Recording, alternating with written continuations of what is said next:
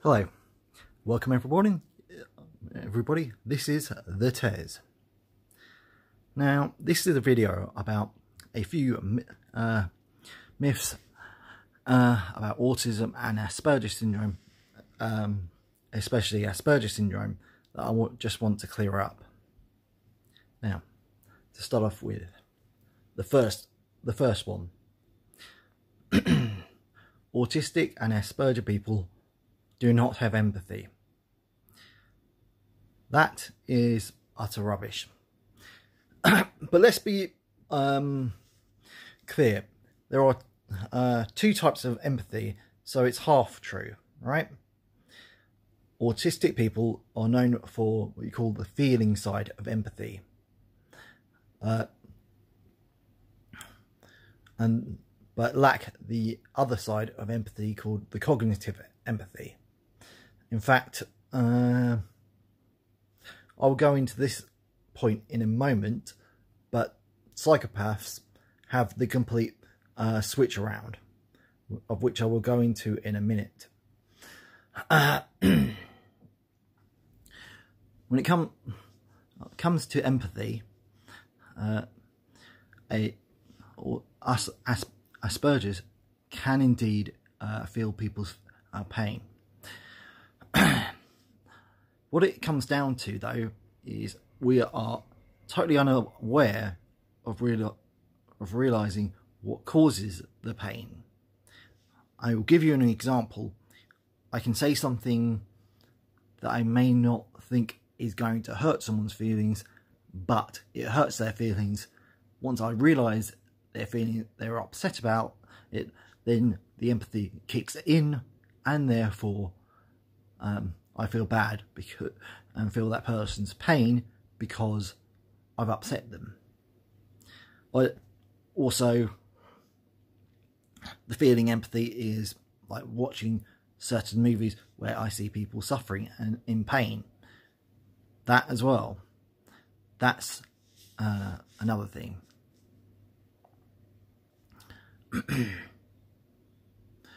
Number two, autism and Asperger's are the same. They are similar in most respects. Asperger's is more the high functioning side, although you do get high functional autistics. However, according to my own research, people with Asperger's are, simply put, more intelligent, essentially, and also have got better vocabularies and better verbal skills. Right, that's pretty much the difference.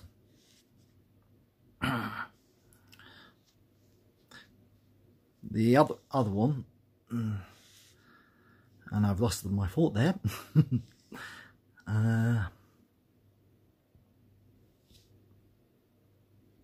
Yes.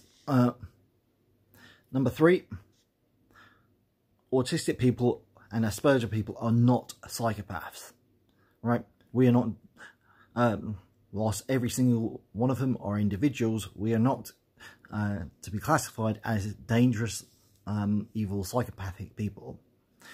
Put simply, to call someone with autism a psychopath is pretty much like, say, calling a Manchester United fan a Liverpool fan. They are two complete opposites. The sun and the moon. It's that polar opposite. Autistic people have feeling empathy, but no cognitive empathy. Psychopaths have cognitive empathy, but no feeling empathy. Right? Number four, the super genius syndrome.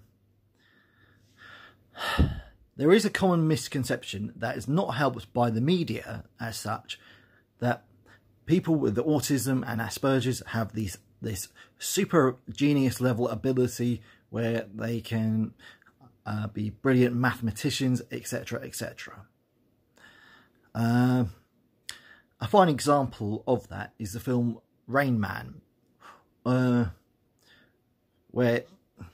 he's very good with numbers, essentially. What you have to understand is every person with autism and Asperger's are different. However, that said, I know from experience that a person with Asperger's does have knowledge of their favourite subjects and can learn an extensive amount. All there is to know about the certain subject, per se. Ask me anything about Star Wars and I will tell you. There's very little I don't know about Star Wars. So there's those kind of elements that come into play. It is stupid and it is ignorant to say that a person is automatically a genius because they've got Asperger syndrome or autism. That people with Asperger's are just people like everybody else. The great deal of them do not have the special ability, the special math geniuses, or got psychic abilities or special powers. I wish we did, but we clearly don't. There are what you call individuals that have got what you call the savant syndrome, and that is all to do with the what they call the cliche special ability thing. However, for most people on the autism spectrum, that's simply not true.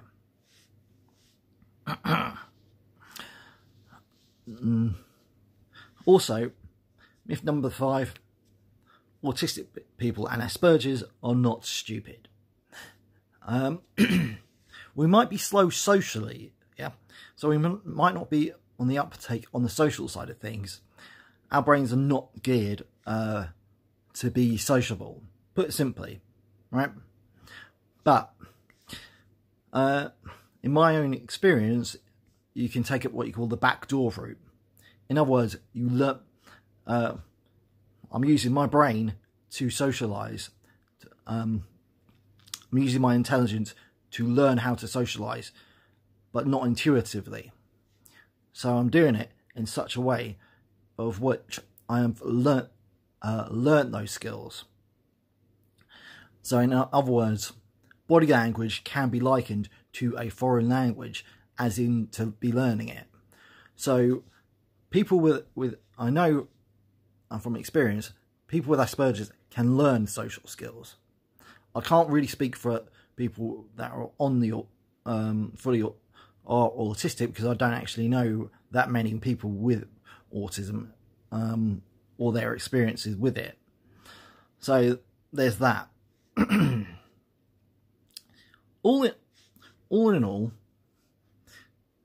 I would just conclude the video by saying all you have to do is treat people with autism and Asperger's as people. They are virtually the same as you, have got abilities and gifts that you may not understand, and just treat them as you would anybody else. It's that simple. I'm signing off. Goodbye, and cheers.